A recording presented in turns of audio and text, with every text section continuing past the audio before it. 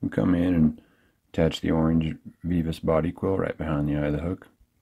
Take a few wraps to the rear and snip off that excess. I'm going to take another 2 or 3 wraps. And then I'm going to bring in the thread. This is 14-aught black Vivus, and I've got this on a bobbin already. I'm just going to take the tag into this.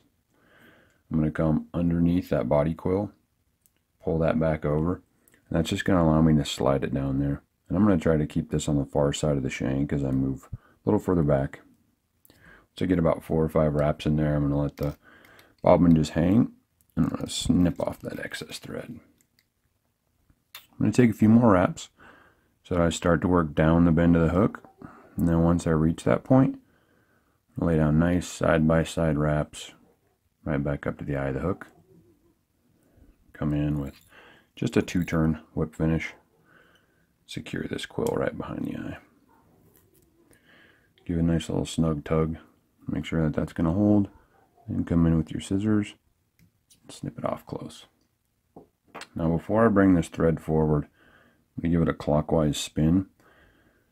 That's going to tighten it up. Make sure that when I lay down these ribbings that it's nice and fine and narrow.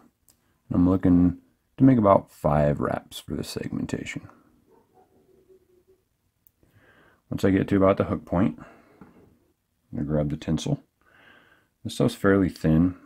I'm going to come in and I'm actually going to cut this at a little bit of a 45-degree angle. And the reason is I'm going to use this little tip to be able to grab a hold of it with a thread. I'm going to try to hold it about perpendicular to the hook shank and catch it with probably 2 or 3 good wraps, and then just set the thread right over there by the hook eye. So when I come under here, I'm looking to make 2 complete wraps. So there's 1, there's 2. I'm going to catch it, cinch it down, dig 2 wraps behind the eye, and then snip this off. Now I'm just going to use that black thread, and I'm just going to build up a little bit of a thread head. It'll catch that tag that was left by the tinsel there. So I've got that built up. Come in, whip finish, and cut the thread.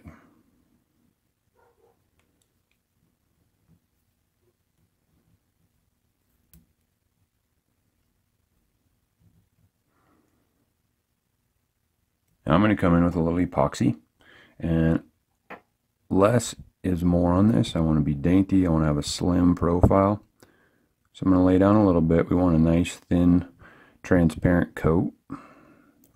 We don't want to build it up to where we're significantly changing the diameter of the fly here.